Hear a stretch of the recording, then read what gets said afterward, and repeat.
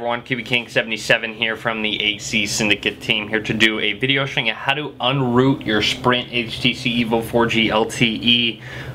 It kind of depends on the way that you rooted. If you just rooted and you didn't unlock your bootloader, then you can just kind of follow this video and you'll be good. You'll notice if you did just root your phone, your bootloader will say tampered, but this will get rid of it and it will just say locked. But if you unlocked it with HTC Dev Unlock tool, then you'll need to relock your bootloader first. I'll have videos on how to do so, how to relock your bootloader.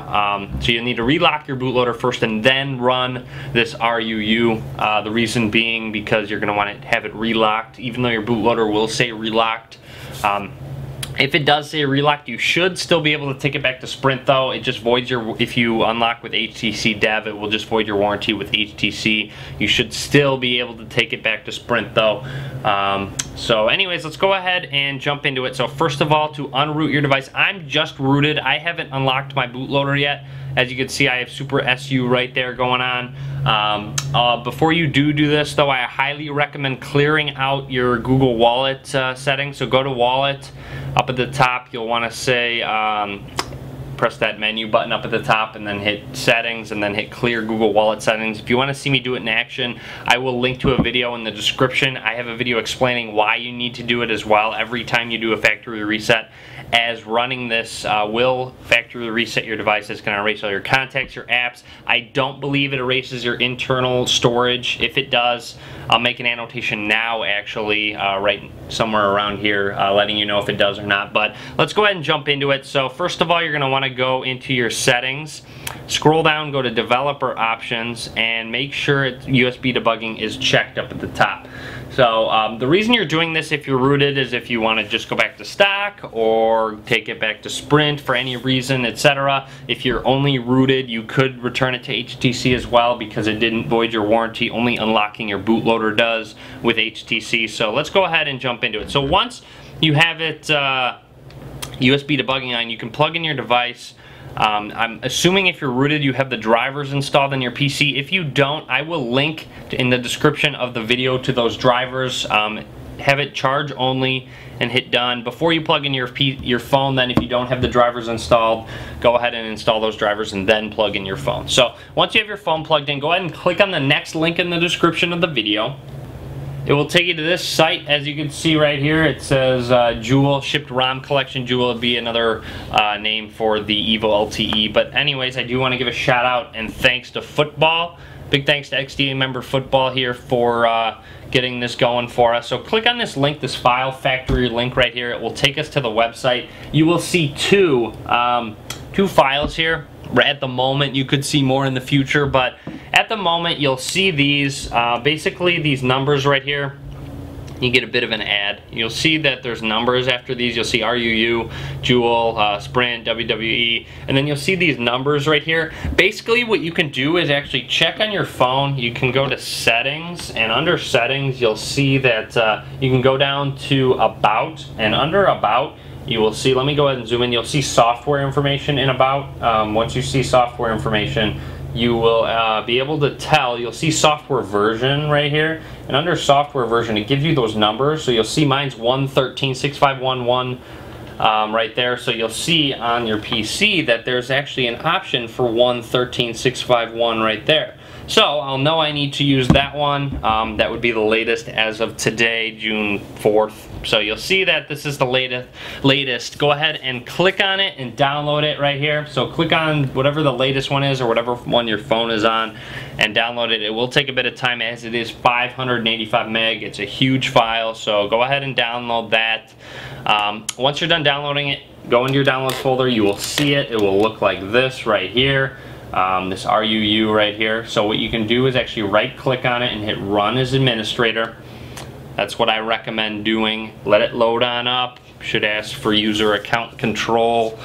It looks like it's taking its time loading up, but as I said, make sure your phone is plugged in with USB debugging enabled and charge only. So you'll see this, hit yes. Once you hit yes, it should load on up. It'll load up like it's installing something. You'll see RUU setup going on right here. So here would be our RUU setup file. Our phone's just sitting there on, plugged in, of course. Okay, so here we go. Here is our RUU, the ROM update utility right here. So again, this is going to wipe all your data. I don't think internal storage at the moment, but as I said, I left an annotation back in the beginning letting you know if it did or not. So let's go ahead and jump into it. So basically it says caution, installing will delete all information and data on your phone.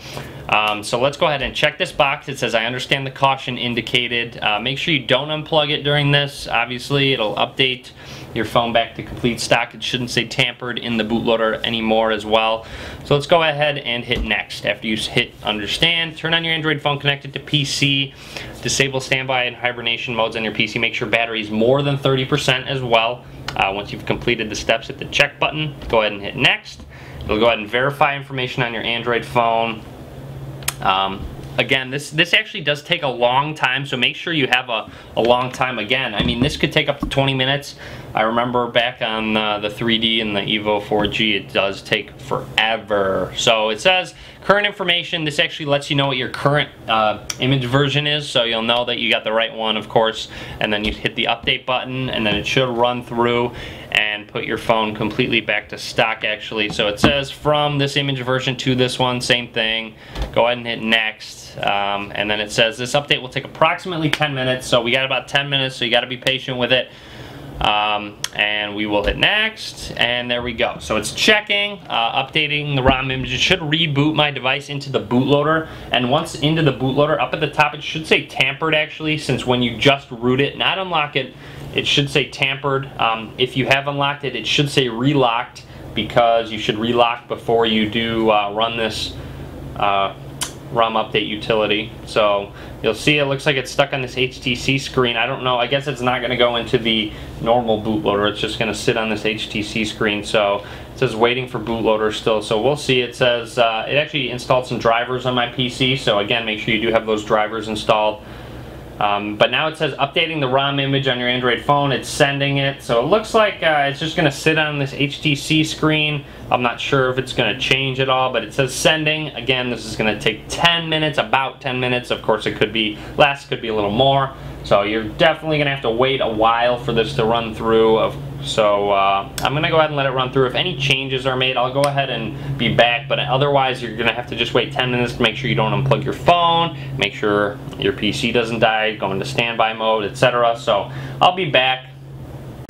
I do want to make a quick note that my phone did kind of shut off and then reboot back to this HTC screen. So if your phone does shut off during this process, do not be alarmed. Just kind of wanted to let you guys know that.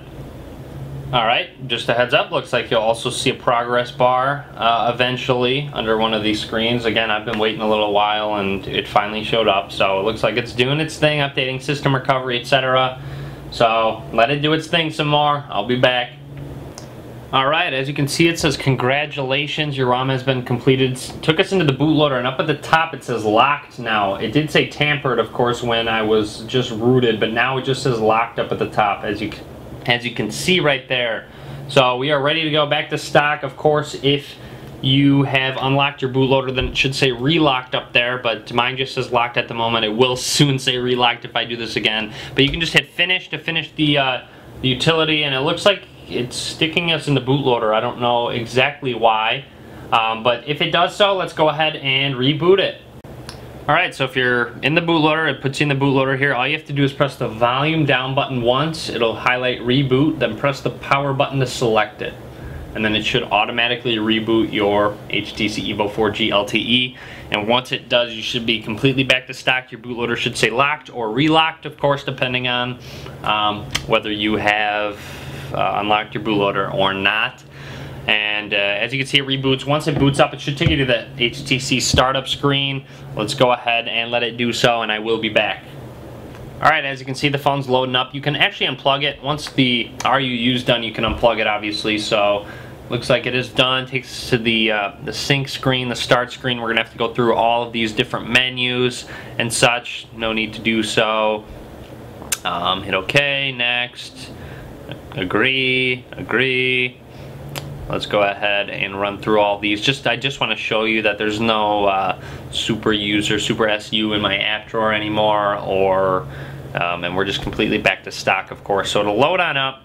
Of course, looks like everything's back to stock. It's running the sense. Let's just go to settings real quick and about.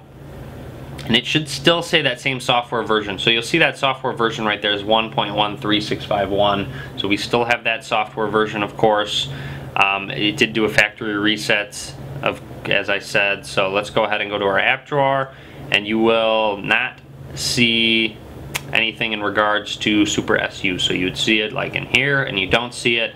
So there you have it there. Let's go to music. I should have a couple songs on here, I believe, and I do. So it doesn't wipe your internal storage, or it shouldn't wipe your external SD card either. So again, I'll make that note. So I mean, that's nothing new to you. You'll already know that. You'll know that before I did. But yeah, so there we have it. That would be how to unroot your HTC EVO 4G LTE from Sprint. If you do have any questions, run into any problems at all, just leave a comment. I'll be happy to help you guys out.